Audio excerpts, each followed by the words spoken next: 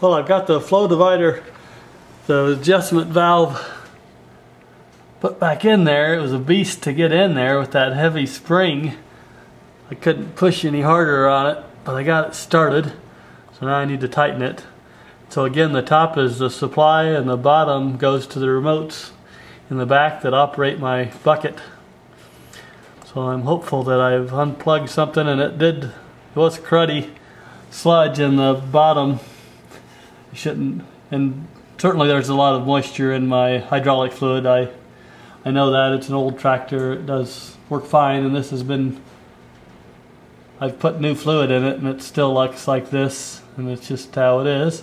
But there was a lot of brown sludge in that bottom remote, and there in that bottom flow that goes to the remotes and the auxiliary valve, and so there shouldn't be any crud in there.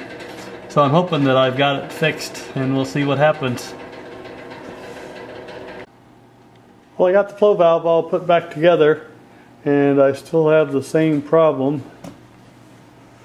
So this reservoir still fills up. Seems to be coming into where I think it should flow out of this reserve area.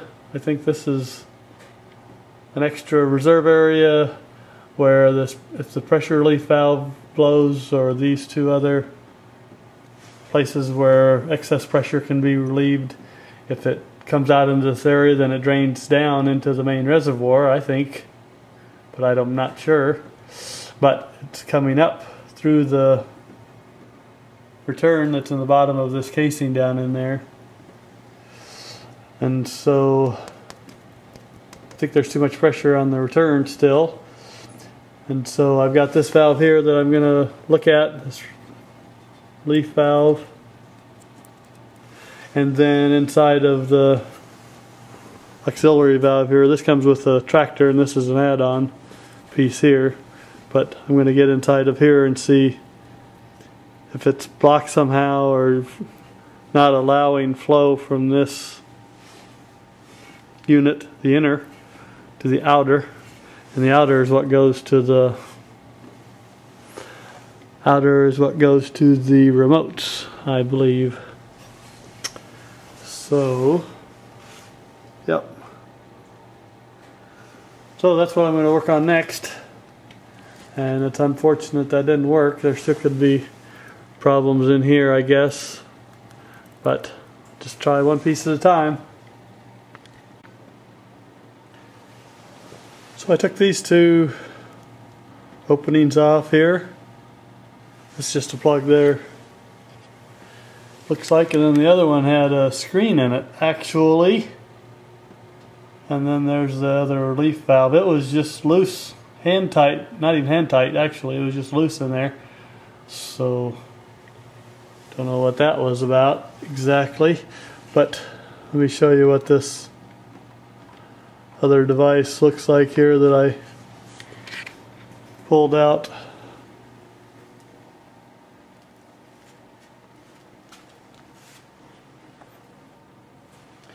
So this was in that auxiliary valve on the inner, and it's got a screen, and I'm hoping I open that screen up and it's got a bunch of crud on the back side and totally blocked. That's what I'm hoping. I don't know how it works or anything, but maybe that's my problem. We'll find out. I'll just keep investigating. Okay, I took this apart that was on the inside of that auxiliary valve, and there was a little screen here. It's fine, a little hole there, it's open. And this gadget is in the bottom here, and it's got a hole there. I blew compressed air in there. Nothing came out. It's all engineered. Looks like it comes apart, but I couldn't get it apart.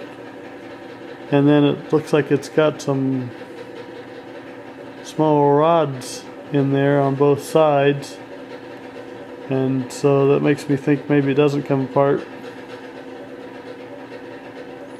It didn't budge, so I quit messing with it. So that all looks fine. So what I think I'm going to do is probably put plexiglass over this again and start it up. See what happens. I should get a bunch of flow out of this inner valve here. And so see what happens here. So I'm draining all the fluid out. Took the filter out. Well, I'm not going to take the lines off. Too much trouble. It'll be a significant project to drain all the lines, so I'm not going to do that part. But I've taken the filter out. I'm going to get a new filter, and as you can see, it's quite milky and quite contaminated oil. And I do have one of those Allied Precision spacers that doubles the size of the filter. And so see, I've got this double-sized cover here. It's got that spacer on it. So the filter is twice as big as normal size, which should help, I think. Help with capacity and everything, but it very well could be plugged. It's hard to tell if a filter is plugged or not. So I've drained in the main drain there. I've found the plug on the rear end side of the hydraulics too, and I'm draining it there. I've drained the reserve underneath the seat. And so hope to get this working again one day. Here's my hydraulic pump and draft control pump. Goes in the 504 tractor. Taking it all out here. And if you have a shop manual for the tractor, this is what the pump, the two pumps and the housing and the pipes, the hoses and the filter system all looks like. It's got that long spacer tube in the end of it, and then this is where it connects in directly to the tractor motor. Gear driven pump here. So it's hard to tell if a pump is bad by feeling it or listening to it or looking at it. And it doesn't take much, I don't think, for it to be burned out. I know it did get starved of fluid and was making a lot of noise. So this is the hydraulic pump side that operates the lift, and a portion of it is diverted to the power steering. So it operates the power steering cylinders as well. And this is the draft control, or they also call it the HydroTouch, I think, system on these old International tractors. And so I bought two of these pumps. The grand total was about 800 bucks. And I'm hoping that solves my problem. Let's go over here and look at where these pumps came out of here. This is the housing here. Got the hoses and it's draining. You can see the gear in there that's connected to the motor. And then in there is where it goes to the filter on the other side. So I'm going to get the two new pumps, put them together and put it in and hope it works. Got the old pump out, which is over on this side. This is the old draft control pump here. And this is the old lift pump. And then I got the new draft control pump and the new hydraulic lift pump. It's one thing I noticed. I've got an O-ring in this new draft control pump here, and I don't believe I had an O-ring in this one. I've looked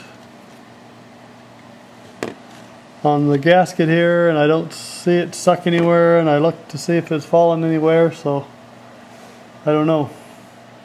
It's one difference, but thought I'd just show you the pumps here.